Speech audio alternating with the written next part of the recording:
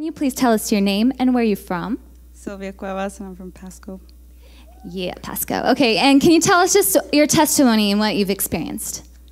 About a month and a half ago, I started having throat issues. It was just starting to hurt, and I didn't know why. I lost my voice, so it was a couple, 2 days that I had completely lost my voice, and it just felt like I had a sore throat, and I really didn't. It didn't hurt or anything. It was just my voice was gone.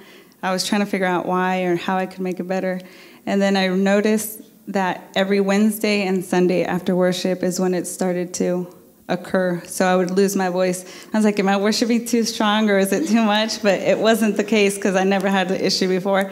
But so home group, we came to home group. Actually, with that time, I was trying to figure out what was going on, and I remembered someone had told me once that I would probably have thyroid issues by just looking at facial features.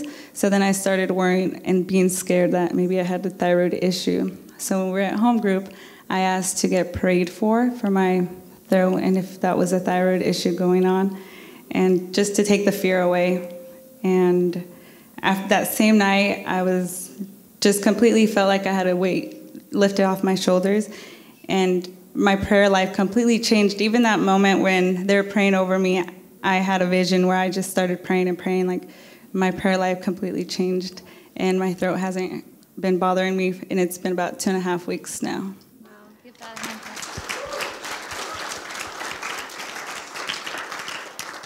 And can you tell us a little bit about how that fear took root? Can you tell us a little bit how that person came up to you and just kind of told you that you're going to have thyroid problems?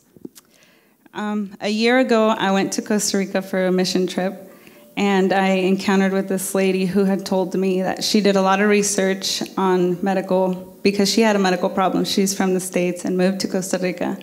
And so she did lots of research, and she said that she could tell by looking at people's facial features, she could tell if you were going to most likely lean toward disease or illness or sickness.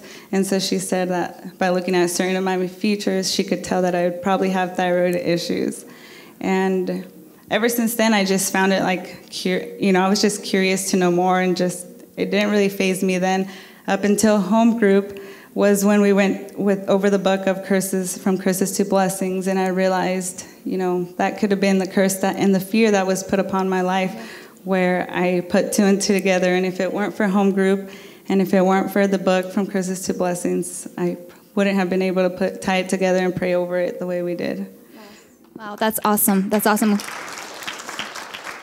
And after you received that prayer, what are you experiencing now? Are you having any more problems or issues? No more. I went off 2.5 weeks, and I was like, every Wednesday and Sunday I was coming in and just full on faith, just believing that I had received a healing, and sure enough, I haven't had any issues with my throat. Wow, that's so awesome. Praise God.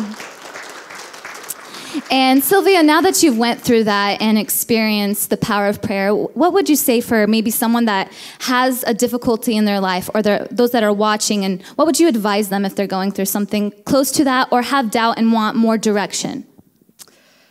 Definitely to not underestimate your issue, problem, or whatever you have going on, and that it's not small enough to pray for. You can pray over anything and everything, so don't feel like it's something too small to pray for. Yeah, that's good. That's good. That's awesome. You guys give God another hand of applause. Thank you so much, Sylvia, for the awesome testimony.